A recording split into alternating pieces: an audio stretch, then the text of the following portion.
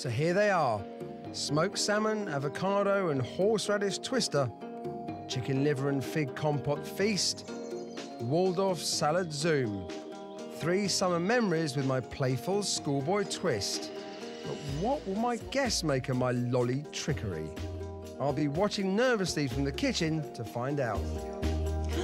Oh, yeah! There we go. Oh, thank you. What's it taste of? I'm trying to work it out. This is savoury. What a good idea. Nobody's ever done savoury lollies.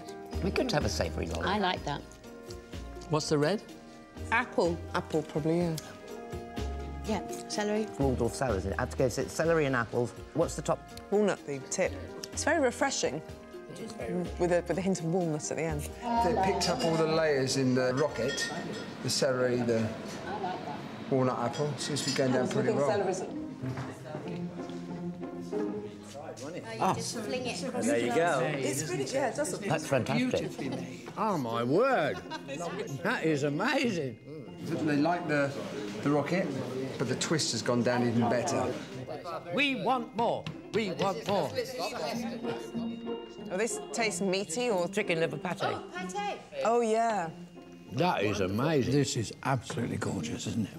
It's incredibly bizarre to eat chicken liver off a lolly. You feel the lolly has not been pushed to its real limits until this moment. Just reminds me of summer, like summer of '76 when I was a kid. It was a great year.